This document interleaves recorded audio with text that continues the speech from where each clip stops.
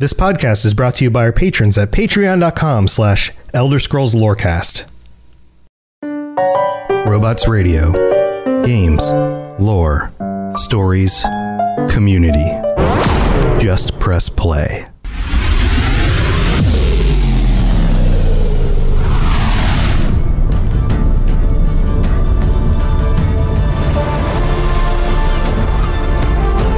Welcome to the Elder Scrolls Lorecast, the podcast where we explore the amazing universe of the Elder Scrolls.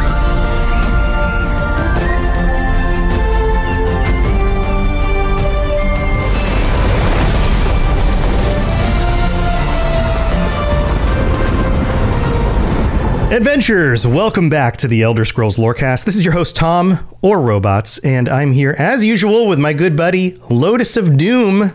Lotus, I know we've been talking about the Daedric Princes. We've been revisiting the Daedric Princes in more detail lately. But I thought maybe on this episode we'd kind of do something else for just a change. Are you down for kind of turning this sideways a little bit?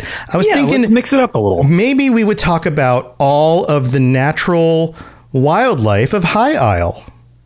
Perfect. I'm sure everyone would really enjoy that. Yeah. So what are you talking about? The High Life, the High Isle, all these things. And how dare you mention other Daedric princes? There are no other Daedric princes, only one. The Daedric Prince of Madness, at your service, gents. And don't make me use the Wabbajack, or you'll both be chickens clucking to the rest of this.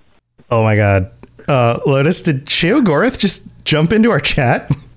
I mean, I think for a misdirection, maybe we should just skip to S and go with Sheogorath instead. Ladies and gentlemen, that was the voice of Mr. Wes Johnson. Hello there, gentlemen. Wes, thank you so much for joining us for today's episode. Or should I call you Sheogorath? I don't know what you prefer to be called, but... Well, you can call me Wes, or you can call me Sheo, or Lucian, or you can call me any random Imperial Guard's name. I don't know what their name would be. Stan. Stan. I don't know. The guard outside the Imperial City who we've heard say the same lines over and over and over again because we play these games for hours. The guard, and you are a fork thief. Halt, fork thief. Well, thank you so much for taking the time to join us today for our episode. Man, you and I have talked previously a little bit, and of course we love what you do with the games. This episode is very special though because you have a very special cause that this is actually the first day of a series of streams and other things that are going to be going on. Would you like to share a little bit about that? We are doing a thing at the cons. I usually do a panel called Voice-a-Palooza, and it's a lot of fun. We basically get tons of voice artists, and we do lines from movies or TV shows, or we take songs or lyrics, and we use the character voices to bring them to life in a different way. And we take suggestions. You know, we take suggestions like someone will toss in a random line. Like I would look over here and I would see that Inquisitor Hammond has said, does Mr. West like pineapple on pizza? And we would bring it to life in a different character voice. And yes, I do, by the way. But,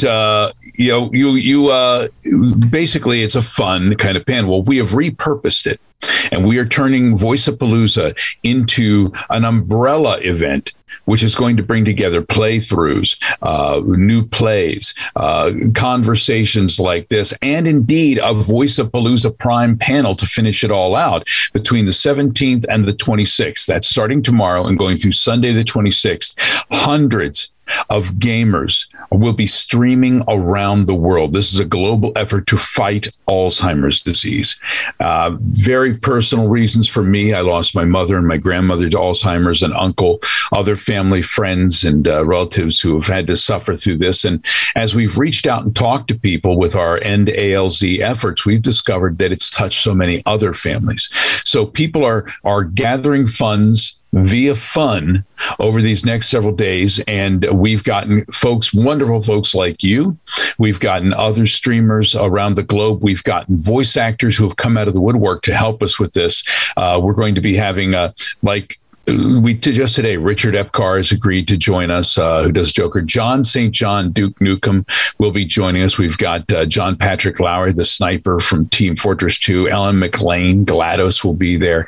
We've got Paul Edding. We've got Jeff Baker, who is my Haskell, is going to be joining us. If you go to voiceapalooza.com, you'll see this huge long list of all the voice actors who have agreed to join us. Matthew Mercer is going to join us. Great voice actor. You know him as McCready. He's been in Overwatch. He does Critical Role.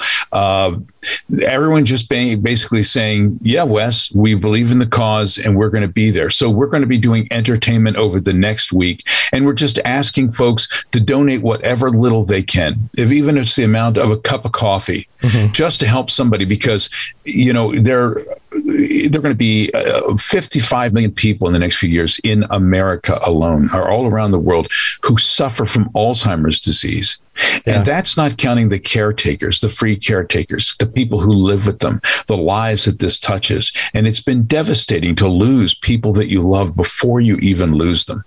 So if you can give a little tiny bit, we would be grateful. It all adds up, and it's going to be helping some people in real need. And so that's the whole idea behind Voiceapalooza. That's awesome. Such a wonderful cause, and you're putting the fun in fundraising. I love that. Kenny Vigu, Kenneth Vigu, by the way, from Fallout for Hope, has been arranging and putting this together and helping. Without him, none of this would be possible. And the folks over at the Alzheimer's Association National Capital Region with Cindy and Carrie, a lot of people working behind the scenes for a long time, tirelessly to make this happen. Yeah, that's amazing. I can relate to some of this. My grandmother died of dementia. It wasn't Alzheimer's specific. Dementia and Alzheimer's are a thing together. Yeah, yes. Yeah. So we, as a young teenager, went through that and watched her forget who I was, and went through all of the hard. All of the difficulty of all of that. Another fun point. My wife runs a research lab at a university, and much of their research is in trying to solve Alzheimer's through that's wonderful. Yeah, through experiment with mice. They're looking at the way that they can. This is a really cool thing. I don't talk about this personal stuff very much on the show. She is part of a lab, and what they do is they create what are called mouse models, genetically engineered mice that exhibit the same kinds of things that human brains do, so they can study those things in the mouse brains before they move it to human trials. So this is a scientific thing, mouse models. It's not like a mouse that other mice look at them and go, "Argh." Yeah, well, you could dress them up, but yeah. So this is something that I'm, intimately connected to in a few different ways as well. And I think it's such a wonderful cause. So voiceapalooza.com, is that correct? The website? Voiceapalooza.com. You can go there. If it tells you like, oh, do you really trust this? Yes, you can trust it. Go on in, jump in there, take a look at it. Look at the long line of all the voice actors who are going to be there. Take a look at the list of events in our main stage. And that's only the tip of the iceberg. On my Twitter page, whether you're going on Twitter to Fallout for Hope, at Fallout for Hope, or mine, which is at Wes Johnson Voice, we're trying to retweet all the events that everyone is telling us about so that we can get the word out. I think there's just so much happening. And the thing that really gets to me is the misconception of gamers as not caring. Oh yeah. People think that gamers are apathetic and just, sitting around playing their games. They don't care about anything. There's a real stereotype there, and that there's a toxic edge to the whole thing. And you know what? Some of the best people I have ever met, the kindest, most giving, most activated people I've ever met have been gamers. And watching what this community is doing right now is, I don't even have words, and I don't want to cry on you here, but it really has, I'm in awe of every one of them. Yeah, every time we do this, and I've worked with Ken on some of these other projects, Fault for Hope and those kinds of things, it really is amazing, the outpouring of the community. Also, that jazz music's going to send us all to hell. So it's just another instance of that, right? Like a generation that hasn't figured out that like this stuff isn't bad. It's just another thing we enjoy as human beings. And if your generation or your cultural group or whatever doesn't get it, then you don't need to poo-poo on it, Right. Well, everybody poo-poos what they don't understand. friend. Exactly. You know, and well, look, here's the thing. We were going to have Grandma Shirley, Skyrim Grandma Shirley was going to join us in some things, but she has to go to a wedding now, unfortunately. So we're going to work with her at a later date.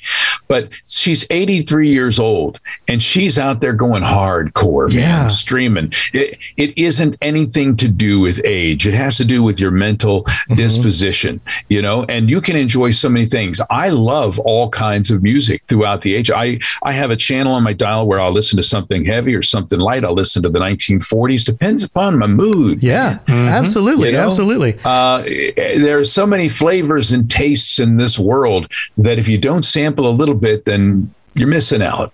Absolutely. Yeah, you're missing out. And tomorrow night, so that would be Friday for those of you listening on the audio, not here for the live show. Tomorrow night, Friday at 5 p.m. Eastern, I'll be seeing you again because we're doing we're going to be playing Fallout 4 and talking with you and a number of other voice actors who have very cool roles in Fallout 4 about that experience as well. So lots of fun stuff to tune into. How cool is that? All the people who are going to be with us there is amazing. We even got, Peter Jessup's going to be there. Stephen Russell, if you wanted to hang out and chat and ask questions of Nick Valentine. Paul Edding's going to be there. Danny Shirago, who plays Hancock. Yeah, he and I have a running joke where every time I get to talk to him, the first time we met, I called him... he's Hancock. I called him Hamilton. It like slipped because of the famous play and everything. That was just the word that popped in my head, right? It was transposed. And so from this point on, he's just Hamilton now. Hamilton. Well, Jan John, you met Jan Johns yet?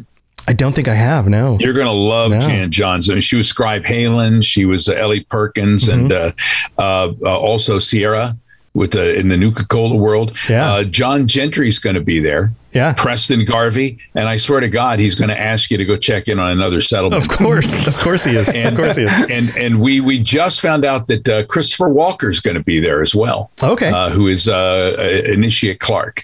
So he's decided he would like to join us as well. So we're going to have a full house, and we're going to be going through the wasteland. I will bring my Mo Cronin bat. We're going to bring a swatter. I'm going to swing some hefty hickory. It's going to be great. That's awesome. That's awesome. Well, here, let's transition back to Elder Scrolls stuff because yeah,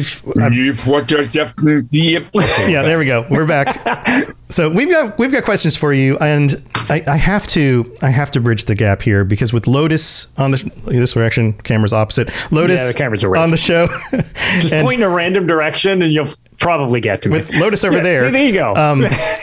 Up there, he's obviously his favorite Daedric Prince, Hermeaus Mora.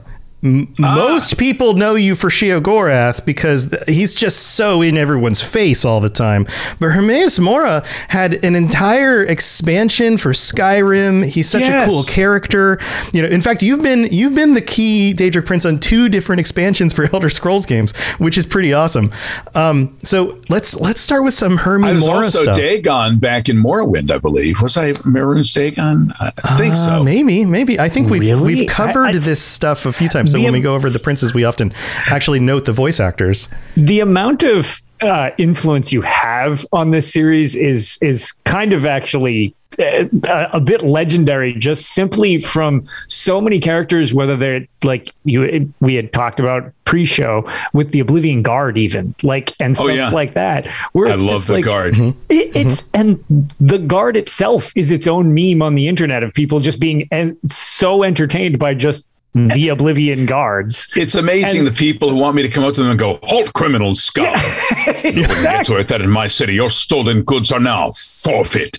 I love that. You went to some event recently dressed up as Sheogorath. Awesome Con. And I saw all the pictures on Twitter. And then this is a funny story. We were doing the epic photo shoot, and I said, if you want, I'll come full Sheogorath. And the people at Epic Photos were like, okay.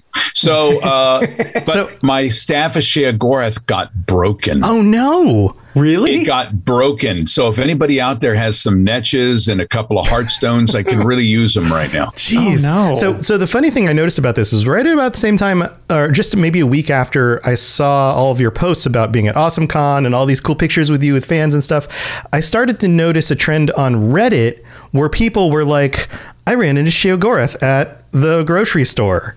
Or I don't know if maybe when you went to AwesomeCon, you also stopped by some other places, but and got people snap some shots with you. I don't know if this is something you're aware of, but it was a thing on Reddit for like a week. There was actually, I think what that was I went to, I wasn't dressed as Sheogorath. No, you were dressed as yourself, but people still recognized you. It was at a high school. It was at a high school thing. We give out an award every year, yes, for the George Robert Allen Memorial Award. He was my old drama teacher. And I showed up there in front of the school and give this award out for acting and tech.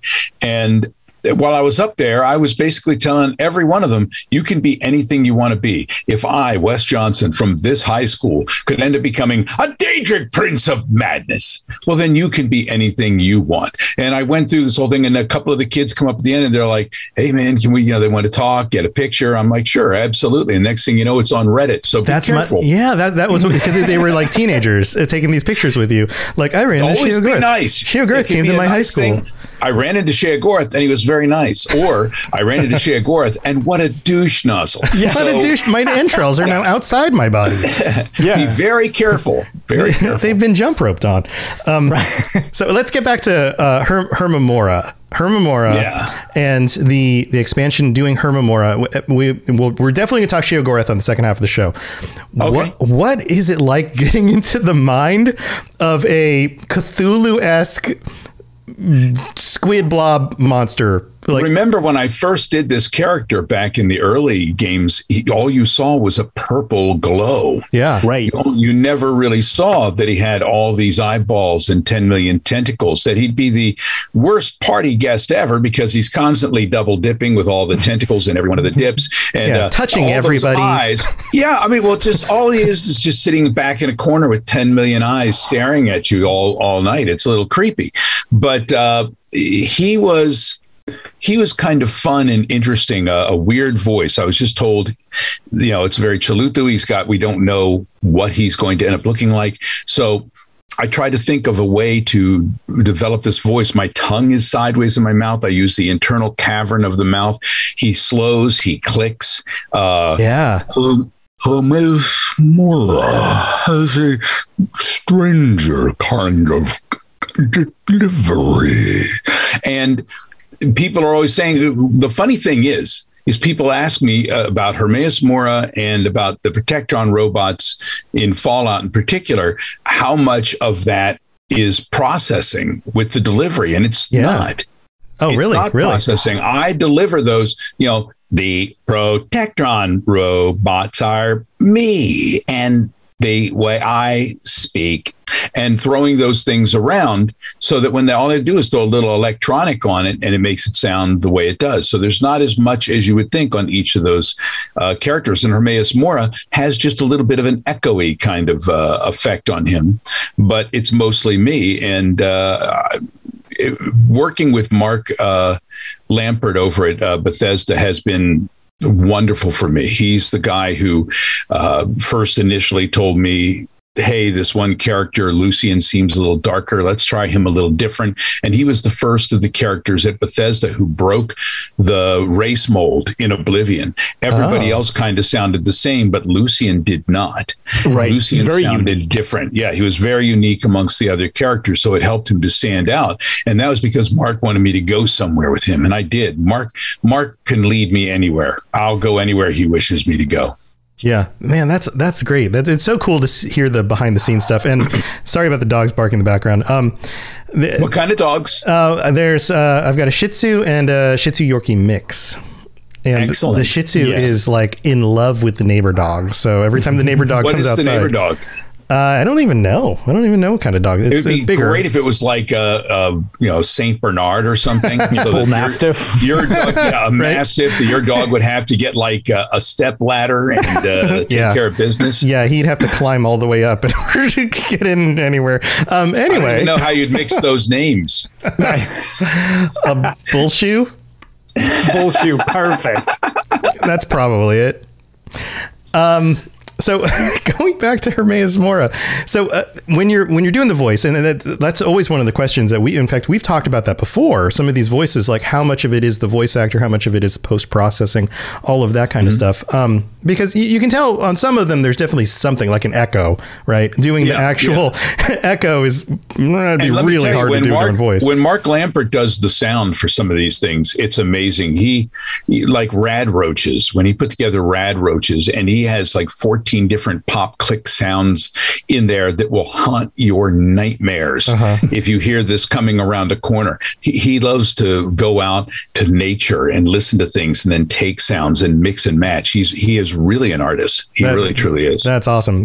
Yeah, I've played in bands. I've been in around sound production and video production, worked with marketing teams and things like that. But getting into things on that level sounds really cool. Like, you're real mad scientist stuff. Yeah. Yeah. Sounds really, really cool. Lotus, did you have any questions about Hermeaus Mora? So again, we've already touched on the fact that Hermeaus Mora is, long been like the joke of like any show that I'm on where it's just, that's been my favorite. It not only just my favorite Daedric Prince, like it's a very unique character to the series, kind of like separate from anything else. So hearing how you voiced Mora is really interesting. But one of the things I was curious on, just based on one of the things you mentioned, that there was a lot of clicking, there's a lot of like cavernous, like you're going for like a hollow type of sound. Was that direction given to you because they said you had mentioned there wasn't really like a concrete idea of what Mora was going to be?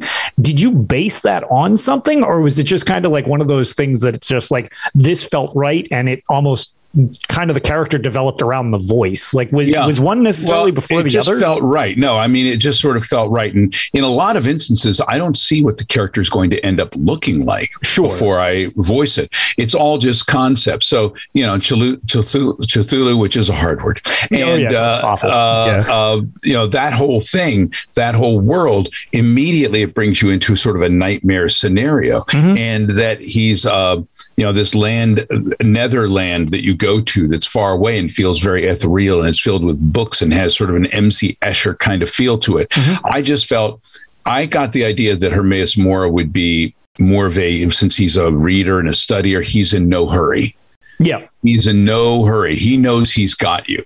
Not only does he know he's got you, he has unskippable dialogue, which I find hilarious because he's a slow talker. And they're in a world of like, we need it now, fast, computer, boom, boom, boom, satisfaction, that you have to stop and listen to Hermeaus Mora. I know there are people who feel like their leg is caught in a bear trap and they can't get out. That's awesome. Yeah, his realm has kind of a timelessness to it also. Like it's very, like, obviously all the Daedric princes have realms of oblivion. They're all weird in some way, but his is like, I remember playing through the expansion of Skyrim and getting into there, and you get sucked in through the book, and then you feel like you're in can I get out? Like, what is this? Right. Well, on that's like one of the things, because it's one of those things when you think about it, you almost wonder, am I transposing, what I already know into the thing? Like it's like hindsight 2020 thing, or is like that actually there? Because based on what you said when you were describing it, I was like, oh, this totally makes sense, because we've joked about the different forms of like how the series has progressed and stuff like that, where things are similar, but they definitely change a little bit at a time. Hermeaus Mora is one of the older Daedric princes in the grand scheme of being Daedric princes, where there's potential that he's transcended Kalpas and stuff like that.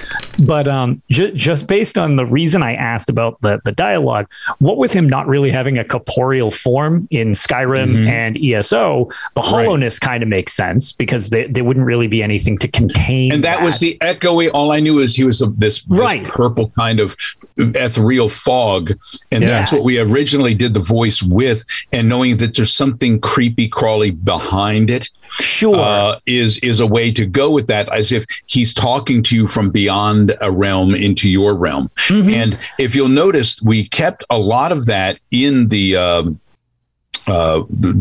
Dragonborn expansion. Oh yeah, like when you go to Apocrypha. Yeah, but he is much more direct at times. Yes. Than he is when you're talking to him through the void. Sure. And the other part of that, which I find interesting because it's a form of the character design that's kind of been phased out more, but it was around before, was the original. We kind of don't have a good descriptor for it, so we just call it the lobster potato version of Hermeaus Mora from from Oblivion. Yeah, he's like a combination of Zoidberg and a Cthulhu monster, right? But like, why not Hermeaus Mora? Right, that clicking sound you mentioned totally makes sense because if you look at the old model from Daggerfall or Oblivion, right, there are literal pinchers that look like they should be having like a clicking thing, as it's just kind of, even if you look at the old GIF on the UESP, it has like a little twitchy clicking thing going on. There's also, if you look around the bottom of the eyes, there's sort of this weird, almost Zoidberg kind of holy, weird mouthy thing, where I felt some of the clicking is probably coming from that just as he speaks. You know, and you know, what's interesting is when you don't know, sometimes they've already developed a lot of this stuff by the time they bring in a voice actor. Voice actors come in towards the very end. You have developers that come up with ideas, and sometimes they'll throw in the lines, and then they bring in this voice actor who's sometimes about as weird as I am, who get these ideas and inhabit them and take them into a different place. And like, say, with Sheogorath at first, when Todd first heard what I'd come up with for Sheogorath, they weren't quite sure. But the more they listened to it, the more they liked it, and the more it stuck, because he wasn't supposed to be a mixture of Irish and Scottish. That was something I brought to it. Yeah. I brought Scott for the angry and the Irish for the manic and the dementia, and then also, there's nothing whatsoever, just pure straight malevolence. When he gets really down to it, there's no accent whatsoever. And why is that? Because it's all affectation. He does what he wishes. Right. And so they had initially come to me and said, we'd love to get a Robin Williams type, a stand-up guy who we don't know whether he's going to love you or destroy you. We want there to be like an uneasiness. And so coming up with the dual accent and the dual attitude, and also as I'm going between the lines, letting my attitude just run like hot mercury over a skillet to wherever it wants to go, I felt that would throw off whoever's playing. And so I let Sheogorath roam in my mind from one emotion to the next, to gentle, to mad, to crazy, to entreating towards you. Let him have charisma, but let him also be like just completely dangerous. So when I got to the Scottish, I thought, who's a good stand-up comedian? And I wasn't thinking Scottish at first. I just wanted to think, they said stand-up. And I thought, okay, well, who's a stand-up who's kind of dangerous? And I know there's people like Bobby Slayton, there's this, there's that. But then I stuck on the idea of Billy Connolly, who Billy Connolly, I think, is incredibly funny, incredibly intelligent, and he has this air of danger about him, where you don't know, you want to be with him, you want to be pals with him, but you get a feeling that if you've had a drink or two with him, you could be in trouble. So I thought that's a great place for one side of it. Then I had a guy from the Irish channel, his name is Tom Stack, was a wonderful fella, and he had a very Irish smooth accent. So I took some of the stuff from him for the other side of him, and then just tossed them into Ginsu Pan and let them mix and match, which is very confusing to anybody who's from Scotland or Ireland, wondering where the hell I'm from. But that's the point. Sheogorath is from nowhere. He's from nowhere. It's like on the verge of being multiple personalities. Yeah. But they gave me a whole week to think about this one, which you don't normally get in a video game. You come in and usually it's like, let's go. Mm-hmm. And in this instance, I had a week to think this over and to consider it and go through it. So I had almost fully formed who this guy was in my mind, having like one page of dialogue only to work with and play by the time I got into the studio. And I disappeared into him completely. And when I was in the studio, it was just like this, all black around me with a little light on the other side with an engineer who could look through. And I have a conversation with him, but I went somewhere else. And the best characters are when you go somewhere else and you live completely in them. And that's why I feel so close to some of these characters. I feel like, they're your babies. And people say, what's your favorite character? What's your favorite role? That totally is a Sophie's choice. Yeah, that's tough. Well, you know what? We've got so much more to talk to you about these characters with, but we have to take a quick break, thank our patrons. And you said you'd be happy to read out one of the reviews. So yes, we're going to transition over to that. Don't go anywhere. We'll be right back. The skies are marked with numberless sparks, each a fire, and everyone a sign. All right, so we're in the middle of the show. This is where we get to thank our patrons, and we need to shout out some new patrons that signed up just this last week. We have Megan S., Acalagus, and Cat MG. Thank you so much for signing up on the Patreon.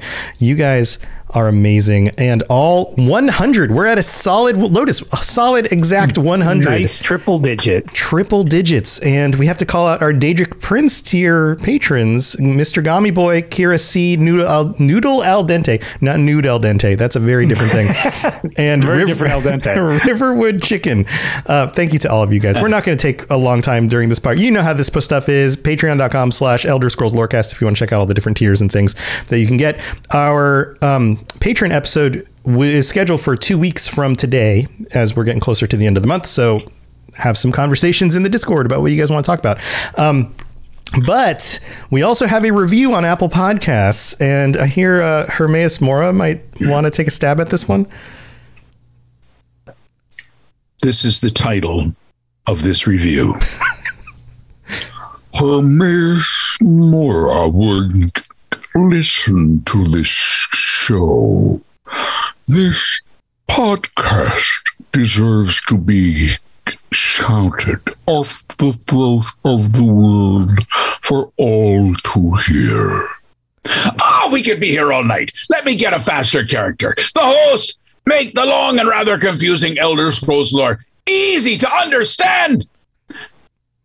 As a longtime fan myself, I always end up finding something new when listening to this show. So, if you're going to be traveling the plains of oblivion, I don't know what that is, but you should take a swatter. Traveling one of the many paths of just, drinking some skooma. Give this podcast a listen to. Thank you so much. And this was from Hasselhoff. Thank you for putting in the review for that. See, and that's why you should give us reviews, because maybe they'll be read in the best form possible. Right. You never know. But thank you to everybody who takes time to leave ratings and reviews on Apple Podcasts and ratings on Spotify. It absolutely helps us out a ton. All right. We're not going to do the middle of the show anymore because we got more stuff to talk with Wes about. And this transition is going to be super awkward. Yes, you're entirely brilliant. Conquering madness and all that. Blah, blah, blah, blah, blah. You're on the show like every week. Wow. I know that guy. I was going to say, that didn't dawn on me on how weird that was going to be until you played it. I'm like, oh, this is weird. It was like a shower thought. I was taking a shower today, and I was, doing the shampoo, and I was like, wait a minute, Wes is going to be on the show tonight, and we have his voice already on the show. That's weird. So Wes, you were talking about these characters are your babies and really getting into them. And I know we can't ask you anything about Elder Scrolls 6. I'm sure there's all sorts of stuff. I don't know. I literally don't know. That eventually you'll be brought in on that. I would love to see more Sheogorath, Hermeaus Mora from your stuff. mouth to the gaming god's ears. Yeah. So hopefully that turns into a thing. But in the meantime, we still have these characters that you've played in all of these other things. And you talk about Sheogorath with the whole, it's almost like multiple personalities that he's constantly shifting. And in the 10 years since Skyrim, I feel like everybody tends to side more with he's funny because nothing too bad happens to your character. But when you played those games, he's horrifying. You don't know what's going to happen to you, and that's the point of it. The writers of this character have been wonderful. I mean, Emil Pagliarolo, Mark Nelson, you've got Fred Zeleny, you've got all these guys who have written over the years lines for Sheogorath, and they're just a delight to read and to bring to life. But I really feel that that's the one thing about Sheogorath that people are skipping. They're thinking about the cuddly part of him. Yeah, the cheese jokes part. And all that stuff. Yeah. Don't hug him too hard because he is a poison-tipped porcupine. And you may go down. It's a little frightening. And he'll draw you in with a smile and a little bit of charm. And the next thing you know, zap, you're out over Suicide Hill because you shouldn't have done that. So that's actually I'm really glad you brought that up specifically, just because it's one of the things that I feel kind of shows the difference between like the jokey meme worthy, a recent interpretation that the series has had is the Skooma Cat from ESO and stuff like that, all the different versions of him or whatever. And so many people really kind of like the jovial side, and that's fine and all. But the thing that I always loved about Sheogorath is that kind of twisted, dark version that is it's almost like Sheogorath himself hides it a lot so that people are lured into, oh yeah, no, this is fine. This will work out advantageously for me, or I can help along with this. How bad could this be? And it's the erratic nature that Sheogorath has that I think makes him so disturbing as a character, because it flips on a dime, and a lot of it is done with literal randomness, where it's just like the concept of randomness itself is actually kind of terrifying because you can't account for it. It's funny watching it from the outside, as you said, when it happens to somebody else. But if you were to find yourself with a person who is as random, as spontaneously crazy, as narcissistic, and as borderline dangerous as Sheogorath on a daily basis, you're going to be exhausted. You're going to be feeling shell shock all the time because you don't know where they're coming from. Sheogorath is okay to deal with in a small dose. I feel bad for Haskell. Yeah, this is where I'm going. This is exactly where I was going with it. Talk about your toxic work environment. Oh my God! And that's part of why he's so scary, is because when if you play Skyrim and that's your first Elder Scrolls game, and I may not be remembering this correctly, but before you actually get to meet Sheogorath, you talk with Haskell, I believe. And he meets you in the foyer. Right. Yeah, because the butterflies unveil what you're actually going into in the Shivering Isles. Right. And there's this thing where basically the Robert Duvall consigliere character, who is very calm and very businesslike before you meet the Godfather. But make no mistake about it, the consigliere is dangerous as well. Right. But it's like he's the kind of character who needs that. He needs a Haskell to do things for him, because it, like, the steadiness of Haskell in contrast to the chaos of Sheogorath, like, makes it even more stark. What I love is if you listen to if you're playing Morrowind and you go by the statue and you talk to Sheogorath, you'll notice he doesn't sound like the Sheogorath you're used to. And I'll tell you why that is. Because that Sheogorath is played by Jeff Baker, which means, as far as I'm concerned, Sheogorath is off in the mind of a dead emperor somewhere, and he left Haskell behind to work as an answering machine, and he's doing his best impression of Sheogorath because you don't actually see him, you only get him on the phone. It's like somebody calling up. It's like when your teacher calls up and wants to talk to you, and it's like, "Yes, I am the father. What can I do for you today?" I am Mr. Johnson. Thank you for calling. Yeah. Well, that fits. By the way, somebody just Ben's message in chat. Are you the question about improv? Is that somebody's just sent something to me and tried to reach out to me? Oh. And when I picked up the phone to do that little bit, it actually dialed somebody. So somebody on the other end just heard, "Yes, I am the father." Oh, that's great. That's great. I thought you noticed the chat because I think that's a great question. Somebody out there is going, somebody called up and said they were my daddy. Yeah. Somebody's called pretending to be my dad. In this question, I want to point out, Ben of Temeria in chat says, is there any improv involved? Like, you were talking about coming up with the character, but when you're actually voicing the lines, how closely do you stick to what's written? You stick very close to what's written for the most part. The improvisation sometimes comes in the breaths, comes in the pauses, comes in the attitude. And there are times that I've actually thrown a little line here and there that they've liked and gone with. But I don't play with the developers' lines. They have an idea of what they're doing and where the story's going. And in a lot of instances, I don't know right away. Okay. So you just add your flair to what is there.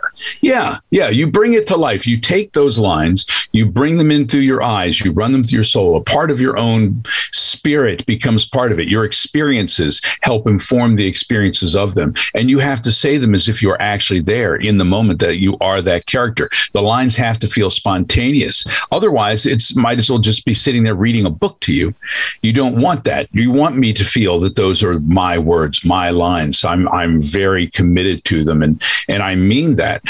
There may be games that you guys have played. I know you've seen the memes online. You've seen the videos where people have shown you bad video game voice acting, where it's somebody who just gets a script and reads the lines as they are coming through, and it's like, oh my God, who did you know? Right? How did you get this job?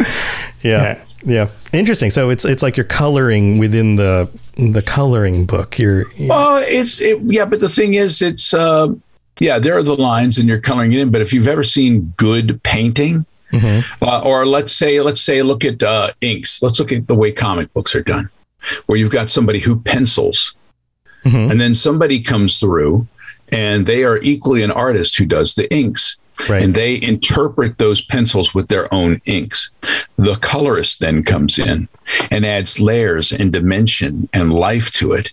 And so, there was a skeletal form that began this, and the ideas are all there and the story is there. But if you don't have somebody who brings their own interpretation, their own life to each level of building that thing, it's not going to seem real. Everything you've ever done, like in movies, when you're watching a movie, and you see somebody living that, if you buy into it and you believe that they're going through it and they're experiencing it and they're really feeling pain or fear or love, then they've done their job at bringing it to life. But if you're reading it on a piece of paper, it's a very different experience. You guys have read novels, correct? Where you're sitting back and you're reading a book, and in your mind, you can hear all the voices, can you not? You can see the entire world. As an actor, you have to go there to that place and interpret it, see it in your mind, feel it in your soul, and bring it out as if it's actually happening, if it's actually real. If you don't believe it, nobody else will. Yeah, that makes sense. That makes a lot of sense. Absolutely. And the way, you almost even said, like, when the character says the line, it has to ring as if it's the first time the character said the line. Yeah, because it is. Absolutely. You may have said it a dozen times practicing the line, but the character has to come across like it was spontaneous and they were in the moment and they were feeling it, not like it's rote. Right. Which is why sometimes if you say something that sounds a little more natural, a word may change here or there. But if the feeling is definitely there, they're like, you know what? I'll take that. I'll buy that. That worked for me.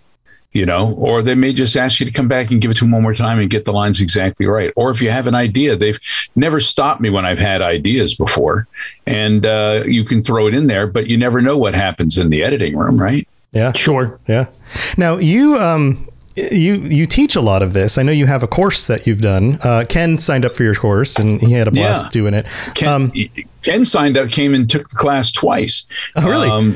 Yeah, and he was wonderful both times. Ken's got such a wonderful, soothing voice and could read the phone book and make you be like, "That was a wonderful phone book." Oh yeah, absolutely, absolutely. Yeah, his voice is like strangely relaxing. Like it really is. It's just like, oh, this is just comforting.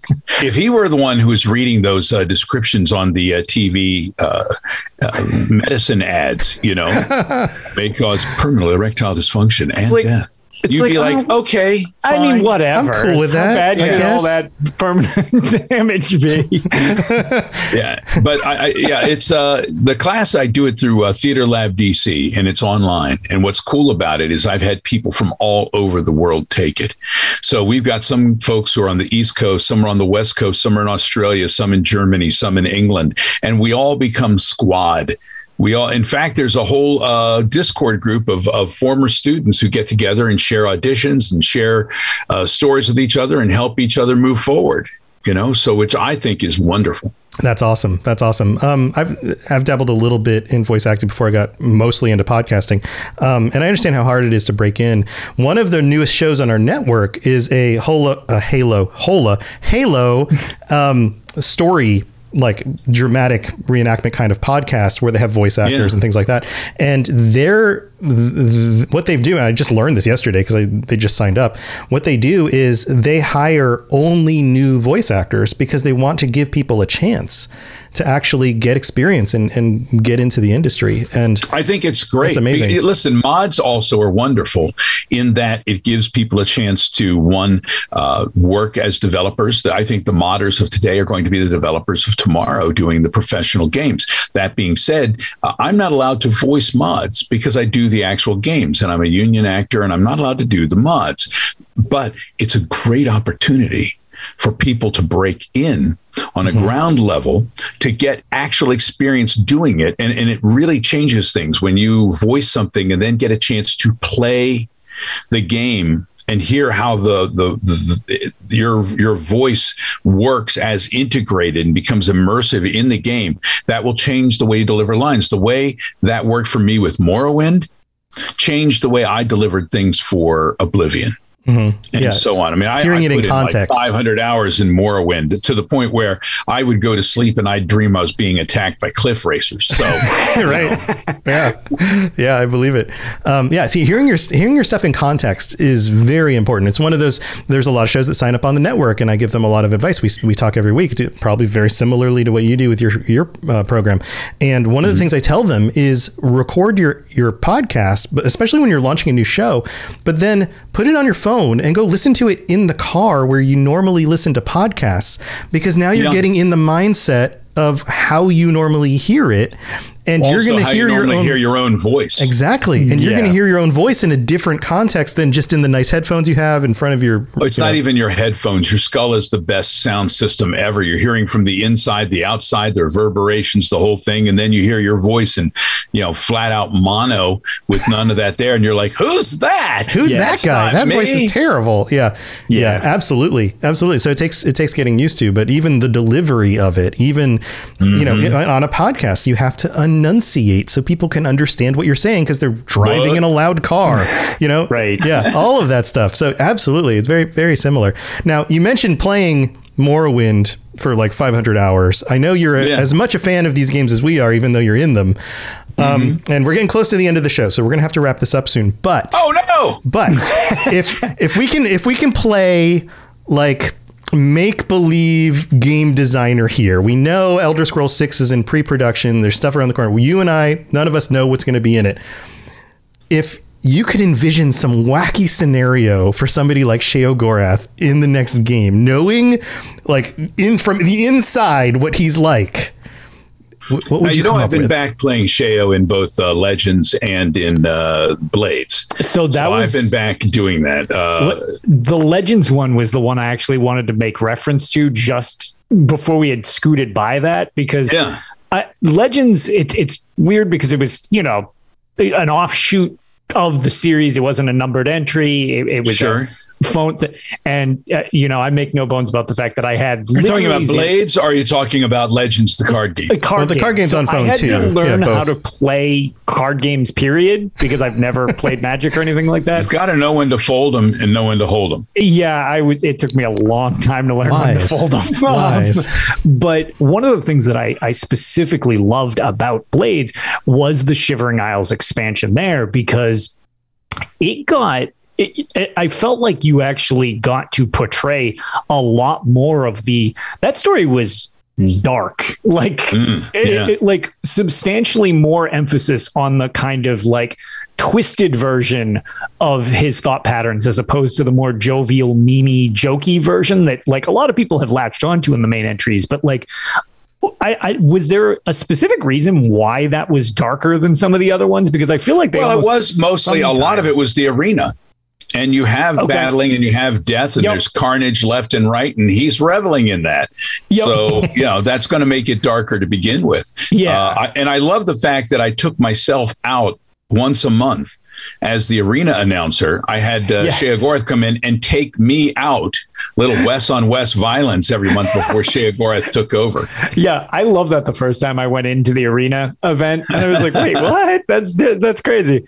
But yeah, that was just one that I particularly really thought added a lot to the character, because it focused more on the, I make reference to it a lot on different shows where when we make references to books in the series, it's the 16 Accounts of Madness.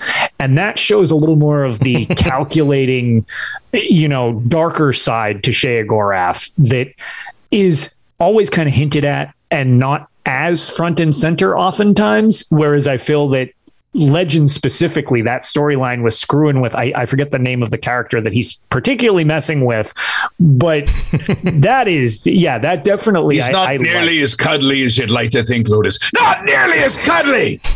Not nearly. No, I love that. And I love doing Sheogorath, and I'm very close to it. And who knows, I would love to be back. I always joke with the guys over there. I always say, hey, here's what we do. We go to the Shivering Isles. We stand there. They bring in the guy from ESO. Sheogorath is like, you shouldn't have done that. Ta-ta. And boom, off he goes over Suicide Hill. That's my dream scenario, but who knows? Yeah. Well, Lotus was mentioning the 16 Accords of Madness. I think it like him picking on the other Daedric princes would be an amazing thing to actually witness in Elder Scrolls 6. Well, I mean, there are other Daedric princes that are probably really angry. I mean, you talked about how Hermeaus Mora doesn't get the due. Well, that's because Sheogorath has a much better PR representative. Yeah, definitely. Well, especially because in the 16 Accounts of Madness, like filling out some of those stories, other princes kind of get one-upped, which explains some of the fear originally with the whole Jigalag thing. With that being a split, like Jigalag's way too anal. I mean, he's like as vicious. He's as vicious and nasty as Sheogorath is underneath of all the fun stuff. Yeah, exactly. But there's no leeway, no sense of humor. Right. And when you get that levity kind of mixed in, I feel like it sets anyone kind of like less on edge. You're less defensive against that. And it's situations where a lot of time there's the one with Hircine, they have like the basically the battle of like, what can they come up with that's the most terrifying creature? And he's got this Daedra thing, and Sheogorath gets like a little hummingbird and ends up like just a little tiny landing bird on his snoot until the thing tears itself apart. And I was like, okay, like that was the most casual way of letting somebody get in their own head. It's more fun that way. Exactly. And it's like that levity ends up screwing with somebody who's too focused. And it provides an advantage that you wouldn't really account for. Some people have been talking. I mean, here's a question, and I'll let you guys answer this because I don't know the answer to this, but somebody told me they feel that since the hero of Kvatch evidently has mantled into Sheogorath. Right. Does that mean that Sheogorath and Jigalag are now two separate entities, or no? That's a great question. And the Sheogorath, I don't know. I can't wait. I can't wait to see. Yeah, the Sheogorath that we meet in Skyrim is fundamentally a different Sheogorath than the one we meet in Oblivion, because of the mantling. So how that actually works in the long run, we're just going to have to wait and find out. I mean, that's what the cool thing is about these games, is that you play these things and you play with the lore, and you guys are into the lore, but you can have so many different interpretations. And you know what? A lot of them seem just as legitimate as any of the others. That's why it's cool to talk about it. That's why we could all sit around, get ourselves coffee, maybe splash it with a little something, if you know what I mean. And we sit around and we chat well into the night, longer than you guys actually have this evening, about all the different lore possibilities and the way things go with these characters. I mean, I just think it's fun. Yes. Well, we're going to have to wrap this up because I know you've got 100 other things to do. I'm sorry, Sheogorath, we have to send you back. But thanks for coming on. Thanks for bringing your cup of Captain Joe or whatever it is you're drinking. And it's just the coffee tonight, my friend. Just a Joe. Want to remind folks to go to voiceapalooza.com and check out all the great events coming up in the next week. I hope that you guys are there, and I hope that you can, drop in $1 if you can, whatever little bit you can to donate to the Alzheimer's Association. I would greatly appreciate it. I do. I think there's something rather ironic with Sheogorath trying to end dementia. Do it for Uncle Sheo. Well, thank you so much, Wes, for joining us. Lotus, everybody knows what we do. We don't need to do a big wrap up this time. The only thing I'll do just to piggyback off, Wes. So what's that? I heard golden showers from Tom, and I'm going to piggyback from you. What are we talking about here? Look, it's after dark. Shit's getting weird. This episode is rated E for explicit. With High Isle dropping on console on the 21st and Voice of Palooza going on, my portion of contributing to Wes's efforts here, that will be my day one stream, provided DSLI will be up and running. I have an alternative if server maintenance is a thing, but yeah, anybody who is interested in that, check out me going live in honor of The Longest Day as well. And that'll be the 21st at 5 p.m. on this coming Tuesday, the 21st. Awesome. Fantastic. Fantastic. Yeah. Make sure you put that on. Make sure you put that out on Twitter, because I want to retweet that. I will. I want everybody to go. No, yeah. There's so much. And where can people see this later? I mean, you can watch all of these things at a later date, can you not? Oh, absolutely.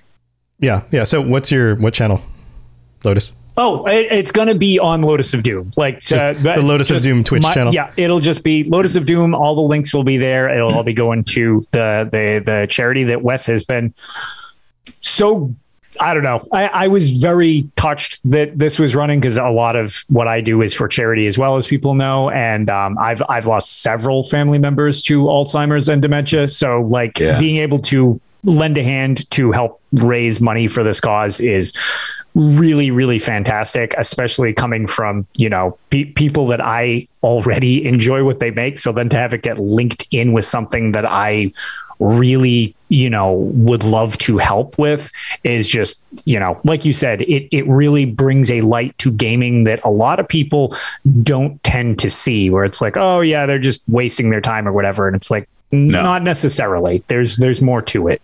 Yeah. We're going to be dropping the gloves on Alzheimer's, and people are going to be saying, beware, here comes the Lotus of Doom. Okay, I need that sound clip. I can export that for you. Don't worry. Appreciate that. Well, thank you so much. And Lotus, I hope that goes really well. And you can find me again tomorrow if you're into Fallout stuff and want to see more of Wes. Yeah. And Ken and a bunch of voice actors. There's a whole cast of people. It's going to be awesome. We'll be doing that again tomorrow at 5 p.m. on Friday. And you guys know how to find my stuff and all the other shows on the network, robotsradio.net. And that's You rock, Tom. Thank you. That's it. Thank you, Wes. And thank you, Lotus. All right, chat. Thank you for being here as well. And we'll see you guys next time. Stay safe. Bye, guys. Thanks for joining us. We'd love to hear from you. You can reach me on Twitter at robots_radio or Lotus of Doom at Lotus of Doom. Also, you can join us on the Robots Radio Discord channel. You can easily just search Robots Radio Discord on Google or check the description underneath the podcast. Also, this podcast is recorded live every week on Thursday nights, 9 p.m. Eastern, 6 p.m. Pacific on the Robots Radio channels on Twitch, YouTube, and on Facebook. So just search Robots Radio on any of those platforms. Come join us. We'd love to chat with you while we record the show, or before or after. Either way, just come hang out with us. And if you're looking for more information about my shows and the shows on the Robots Radio Network, go to robotsradio.net for all the information about all the shows on the network, including the Robots Radio Rocket Club, where I help both new and existing podcasters to grow their shows, build their audiences, and create the best podcasts they possibly can. All of that at robotsradio.net. We'll see you next time.